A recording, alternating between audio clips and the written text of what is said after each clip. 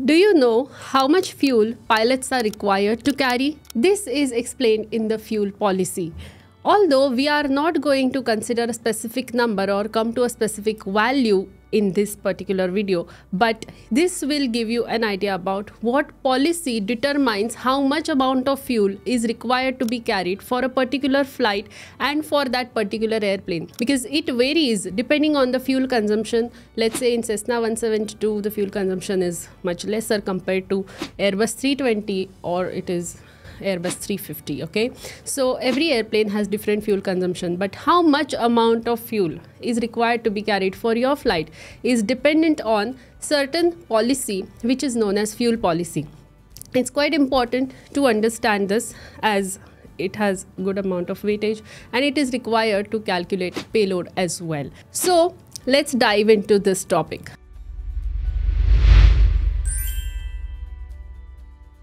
This fuel required to be carried for a given flight is broken down into 4 categories. One is taxi fuel, other is trip fuel, then reserve fuel and extra fuel. So first one, taxi fuel.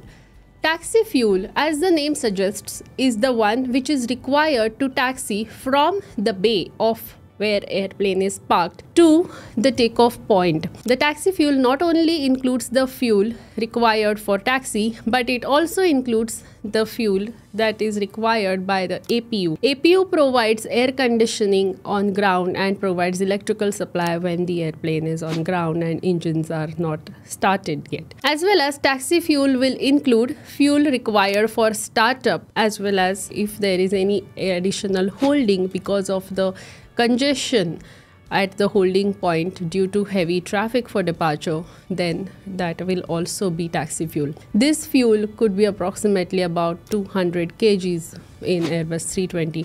Of course, depending on the airport, depending on the traffic at that particular airport, this amount will vary. It can even be 500 kg depending on the circumstances. So for your particular airplane, it needs to be calculated separately. Then fuel required for the trip, which is trip fuel. Trip is place of departure to place of destination.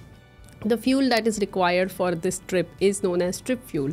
So this includes the fuel which is required for takeoff, then fuel which is required to join an airway.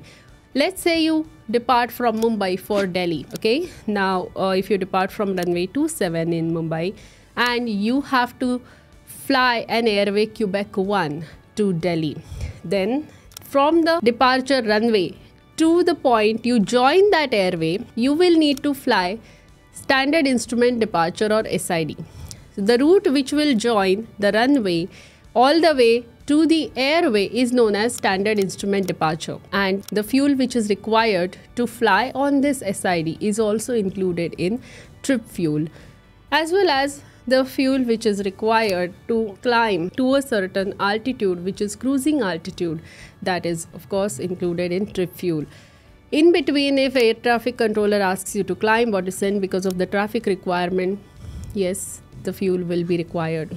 Okay, then from top of climb to top of descent, that is in the cruise phase of the flight, whatever the fuel is required, that will also be included in trip fuel. From top of descent till the time you join the approach for landing at Delhi, let's say you get clearance to land on runway 29er left, so you will be getting the star which will join the airway Quebec 1 all the way to the approach of the runway 29er left. So when you fly on that star, the fuel will be required by an airplane, so that will also be included in trip fuel. Then you execute the approach and land. So this entire flight will require fuel by the airplane, and that will be included in trip fuel. Of course, this trip fuel is dependent on what is the weight of the airplane, what is the temperature, etc. That will change the amount of trip fuel. Let's say if the airplane is heavy, fully loaded, the amount of trip fuel will be higher. If airplane is lighter,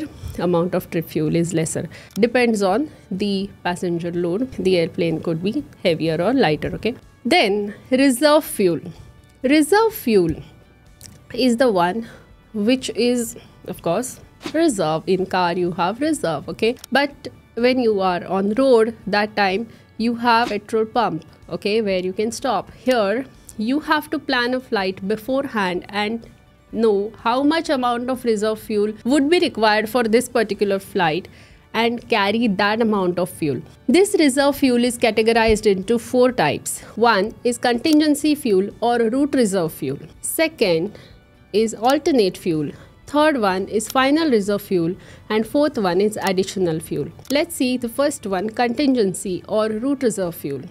Contingency fuel is required in case, let's say, if on that particular day your airplane consumes more fuel because of certain reason than what you had planned for, then of course at that point of time you cannot just land in the middle of the flight just because you're running out of fuel, and that is not a great planning as a pilot. So you should have little more amount of fuel that will be included in contingency fuel. If in case on that particular day, if you instead of planned wind, let's say you plan for tailwind of 10 knots, but in flight you have headwind of 10 knots, that means there is change in wind or which will increase the flight time, and that will increase the amount of fuel required for your flight. In this case you will need more fuel, so that will be included in contingency or route reserve fuel. If in case on that particular day,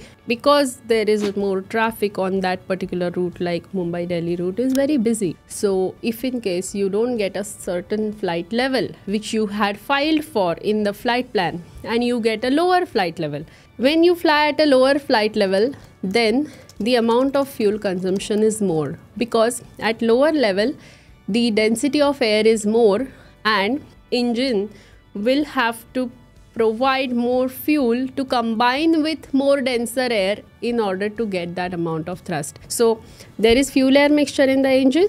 So if more denser air is present, then more fuel is required. If less denser air is present, then less fuel is required. Okay, so it is economic to fly at higher altitude. But if on that day you don't get that flight level and it is occupied by some other airplane, then you will have to fly at lower level, which will consume more fuel. So that time you cannot tell ATC, no, I don't have fuel to fly at this level. So that is the reason why you need to carry contingency fuel or route reserve fuel. That's about contingency or route reserve.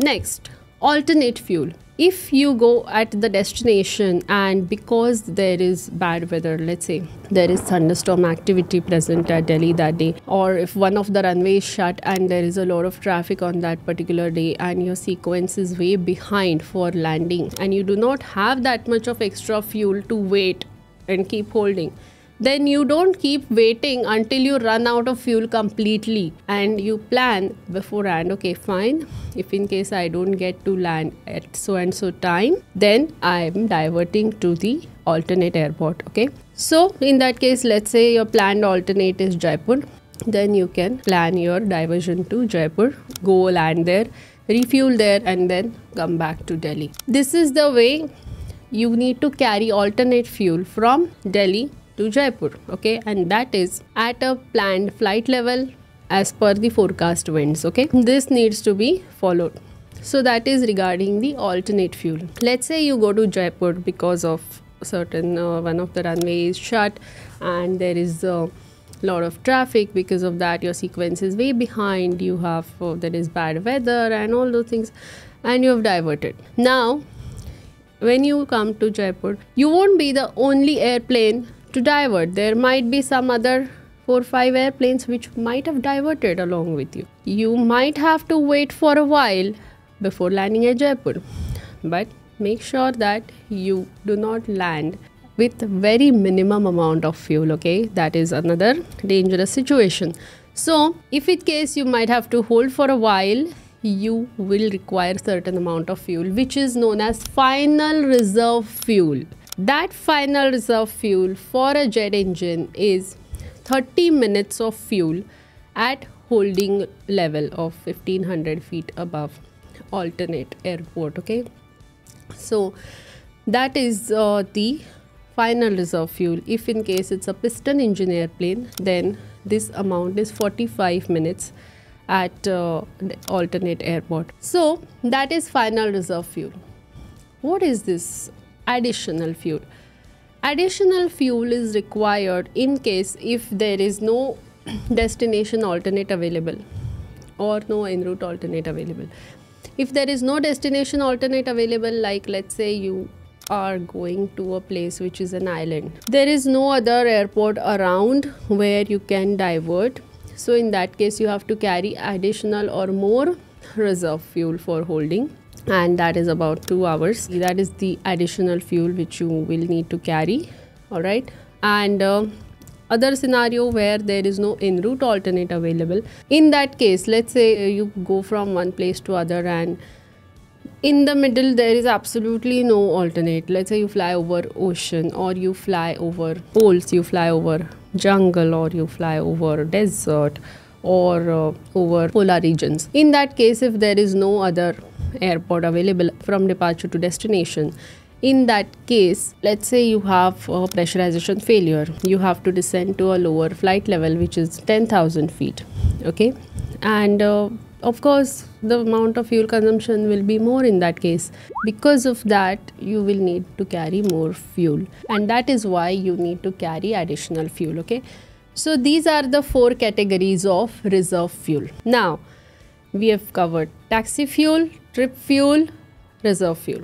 The 4th one is extra fuel. So first of all, trip fuel itself is calculated considering what is the forecast weather at destination, what is the forecast weather at alternate, what is the weather at departure, what is the expected traffic at departure, destination, alternate. Accordingly, the trip fuel is calculated. If there is any bad weather or if there is expected traffic congestion, then extra fuel is required to be calculated and is carried by the pilot. All right, so these are the categories and breakdown of fuel.